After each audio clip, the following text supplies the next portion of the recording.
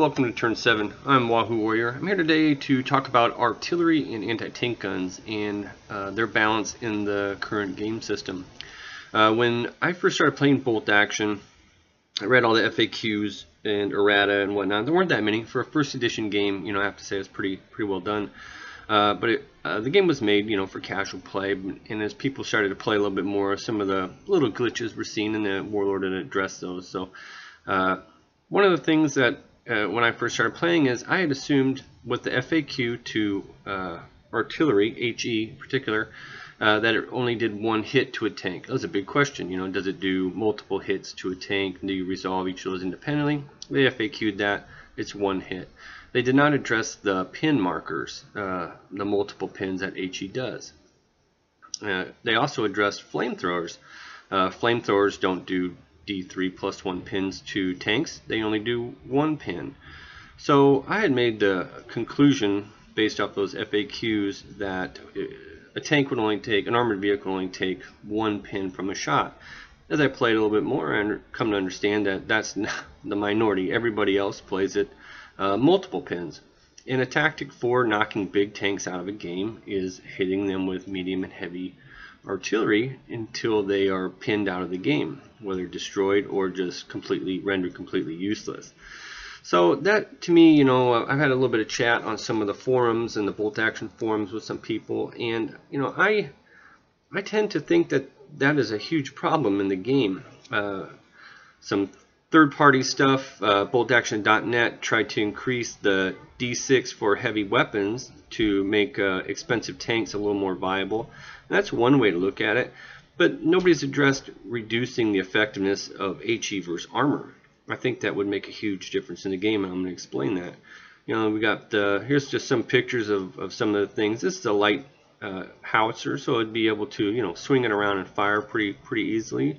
Not made to kill tanks, but it can be put in a pinch. There's a medium howitzer. In a pinch, it's better than your rifle or bayonet. You can fire it at a tank and hope you get lucky. This bad boy, that'd be like a heavy for sure. Good luck wielding that onto a moving target, but these crews could possibly do it if they ambushed them. And here's light anti-tank. Anti-tank guns were made specifically to kill tanks. That's it. They could fire at HE, but that was not their purpose. Their purpose was to get out there in the field and destroy enemy tanks. There's a 6-pounder, so that's a medium anti-tank gun. And there's a Pack 40, it'd be a heavy anti-tank gun. If you ever seen one of these fire, I encourage you to watch a video. It is amazing the amount of power that they put out. So, like I said, I'm going to explain what I was thinking here a little bit. Standard scenario you see on a lot of tabletops. Somebody brings a light howitzer. We'll just play this one without the British special rule that gives them light anti-tank, so it's just a light howitzer. And my opponent here, my pretend opponent, is that guy who loves his tank models, and he got a Panzer IV. It's got a heavy anti-tank gun, and it is a cool model. Who doesn't like Panzer IV and up? They just start to get costed out of the game once they get a little bigger than this. But here's your standard issue late war German tank, 9-up armor. So we are sitting right around 32 inches away from each other, and what's going to end up happening is I've got this howitzer positioned behind a wall, and this tank is trying to advance, comes in from reserve.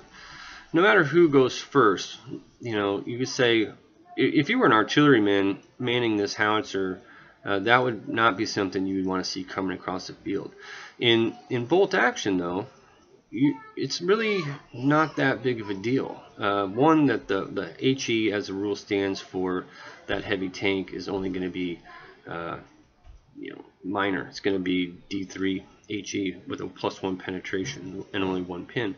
So here's our valiant crewman with this light howitzer, standard issue light howitzer, and here's our Panzer IV, hot off the presses, doesn't even have primer on it.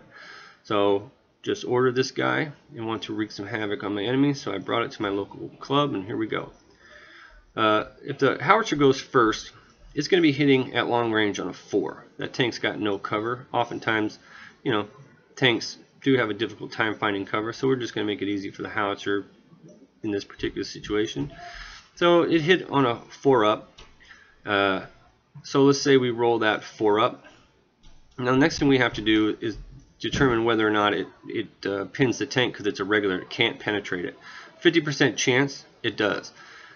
If it does, on a 50-50 chance, because they're regular, they have to test, they'll take either 1 or 2 pins. A 1, 2, or 3, 1 pin, 4, 5, or 6, 2 pins. So we didn't actually hurt this thing, but supposedly the concussion blast caused this crew to panic or something. So they fire back. Let's say they go first. They fire back. They need a 5 to hit this crew behind a wall. If it's behind a hedge or something, it'd be a 4 up. But even if they hit it, the most that they can do is D3 pins. So the average would be D3 HE. So the average would be 2. They would need 5s to hurt this thing with +1 penetration in the gun shield. Because the FAQ says HE to the front of a gun shield, you get the gun shield. So, wow, big advantage for the howitzer. If we put 2 pins on that thing with our shot first, or even 1 pin, well, 1 pin you'd have to check, you could clear it. 2 pins, check it and remove it. It's very difficult. So, let's look at this thing if it's a light anti-tank gun. So we're firing it as a light anti-tank gun. Now we're still going to need the same to hit for the range, so 4 up. We hit it, we do 1 pin, because we can actually hurt it with +3. It's got an 8 armor. A 9 armor. If we would roll a 6, we could glance it. So we auto pin it since it's a regular.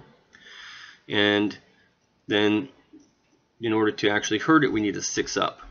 So we do 1 pin, and to get a glance, we need a 6 at long range.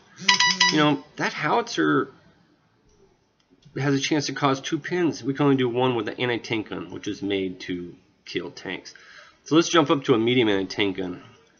And a medium howitzer demonstration. So if we were at 32, you need a 4 up as well. Another inch or so closer would be a 3 up. So 50-50 chance, maybe a little bit. We're going to fire this thing with anti-tank round. We do hit it, but you know what? We need a 5 to glance it because if we're at long range, so it's only +4. So, well, that's not so great. We only did 1 pin. Him firing at us is going to be the same as firing at the howitzer. You need 5. You could do D3 HE with +1. So more people than not actually just fire armor piercing at these type of things, and it takes 3 to 4 turns to kill them. So let's fire the sucker like a howitzer. To see if a howitzer is better at killing tanks than anti-tank rounds. So if you're going to be firing this, like same demonstration, at 32 you would need a 4. At 30 you would need a 3 because it has a 60-inch range. Where our medium anti-tank gun had +5 penetration and drops down to +4 at long, our medium howitzer has +3 and it stays consistent. So if you score that hit, you're doing D3 pins. So automatic D3 pins, because your penetration is enough to harm it with the +3, because a 6 would be a glance. If you happen to get that 6, well, then you're rolling on the chart. If you don't, you do D3 pins. So you've got 2 pins average, I guess, on that tank. So even if it clears 1, you've got the advantage in the shooting phase for the next turns going on. There's that short range needing the 3. That's even ups your odds a little bit more. But so your howitzers right now are getting your better return. Just scoring hits causes multiple pins, and hitting with an anti-tank gun does 1 pin, and you still need a high roll to kill it. So let's pump it up to a heavy anti-tank gun. Those are, you think you're going, no matter what, you're going to kill something with a heavy anti-tank gun. So with a heavy anti-tank gun, right here we go, we're hitting on a 3 for sure, because we have a 72-inch range. We got +6 penetration, so now we're in our wheelhouse of killing some tanks. And so you hitting on a 3, you cause 1 pin. Now you say, 2 up kills it, but you know what? A 50-50 chance on the damage result chart doesn't kill a tank. 1, 2, or 3, it may crew stun it, but obviously odds are a lot better. So let's check a heavy howitzer against this guy. Heavy howitzer, same to hit, going to be needing a 3. On a 3 up, we're going to be penetrating with +4, so we can damage it. On a 5, we glance. On a 6, we penetrate it. But what's really important is that we're doing D6 pins.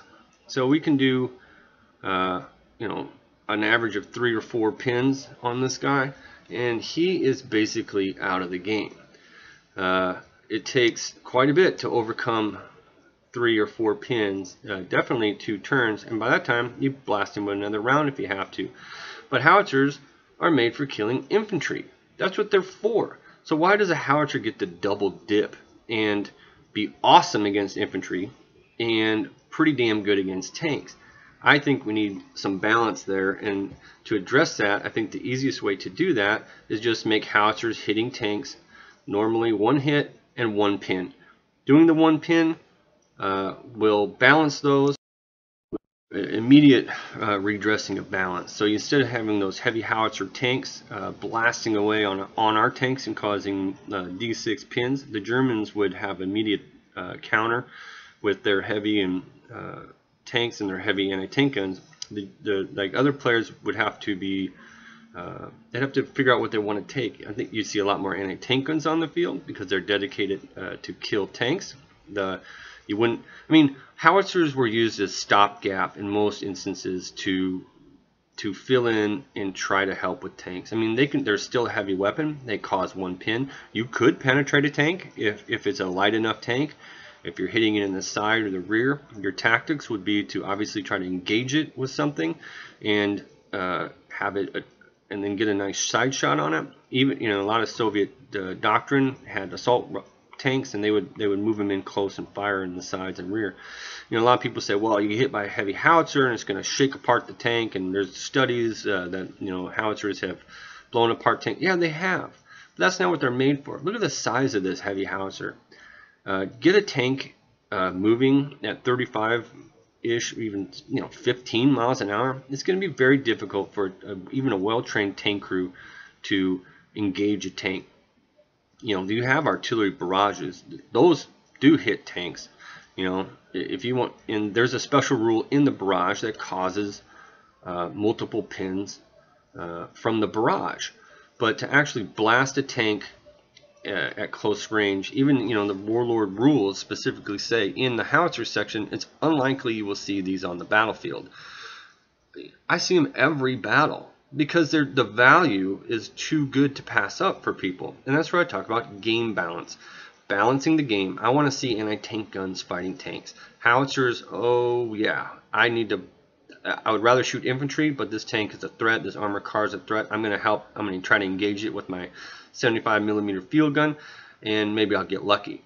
And that, to me, would balance it immensely. You would have a lot of more lists out there. You would have people taking if they're going to take a howitzer tank, they may take an anti-tank gun, or vice versa. You may have your mortar and but right now it's a no-brainer.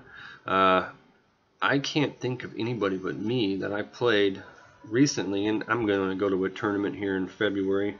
I'm going out to Chicago to play at Adepticon, so I will see a lot more lists. I'll play some or just see them, and I'm interested to see how many anti-tank gun crews are fielded out there. In my little scenario, I'll put the crew behind a wall, but in all reality, when people do take anti-tank guns, they put them in a pretty well defended spot because they're difficult to move around, whether it's a hedgerow or a wheat field or whatnot. And tanks are moving, vehicles are moving. I think you can find account after account how difficult it was for tank crews to fight anti-tank guns, in that the anti-tank gun would be laying in wait, very low to the ground, low silhouette, camouflaged, and they'd almost have to take the first shot before they'd realize that an anti-tank gun is nearby.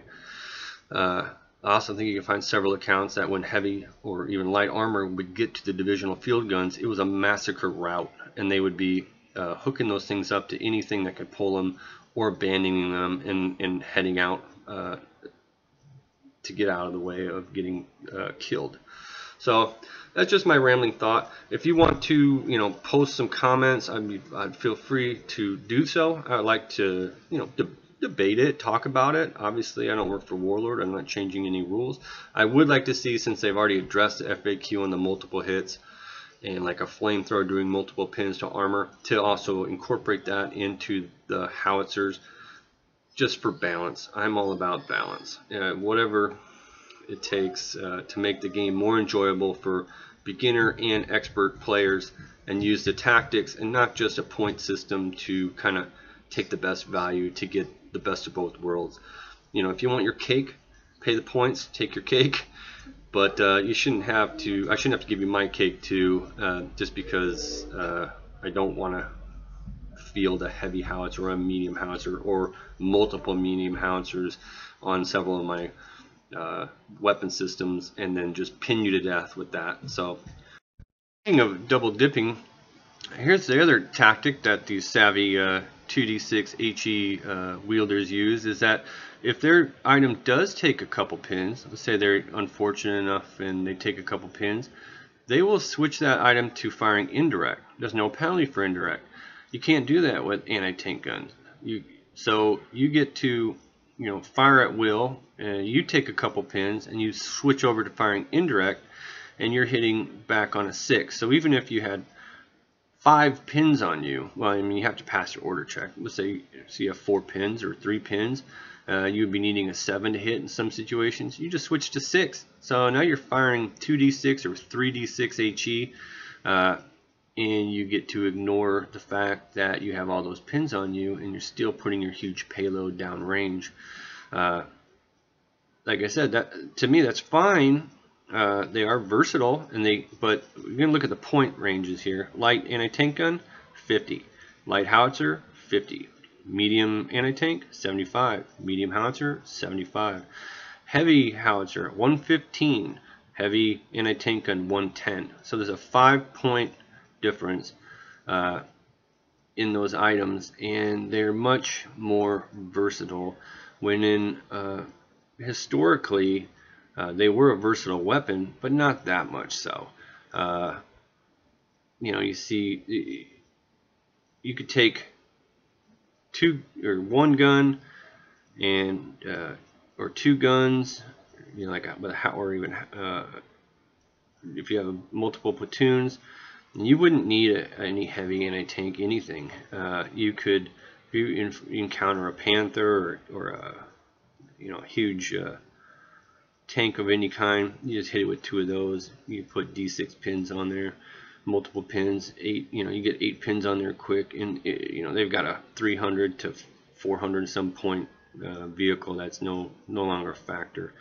You didn't even penetrate it. You know, I guess the biggest part when I discuss it with people is the idea that the huge concussion blast disrupts the crew, so it should stay the way it is. And you know, I totally disagree with that. In that, yeah, of course it would. Scoring a direct hit would be very difficult with a heavy howitzer. So I mean, I could imagine a lot of the round and the charge would be all over the place. Additionally, tank crews, savvy tank crews, knew the difference between somebody turning a 75mm howitzer on them and a 75mm anti-tank round zinging off your canopy. I've never been a tank crewman, so I would just imagine that the pucker factor would be quite a bit more from an anti-tank round as opposed to a howitzer. The other rule that I want to address is, you know, there's already rules in bolt action for multi-purpose guns. You know, the ZIS-3 division gun, the A-19 field gun, and even the light howitzer that shoots like a anti-tank gun for the British. And I'm sure there's more. But there's already rules in the game that give like a medium howitzer, you know, shooting with a penalty at -1 when firing as anti-tank. But it's still it's a heavy gun. You know, the ZIS-3 division gun, you know, fires as a light howitzer, but it's a medium anti-tank gun. So why not do that if you really got something where somebody's going to argue that a, you know, SU-122 or SU-152 could knock out a Tiger tank? That's fine. Give it an A-19 field gun stat and give them that ability, but it's not that easy. It's very difficult. So anyway, that's my topic for today. Comment. Put it on the board. I'd love to talk to you about it. Thanks for listening.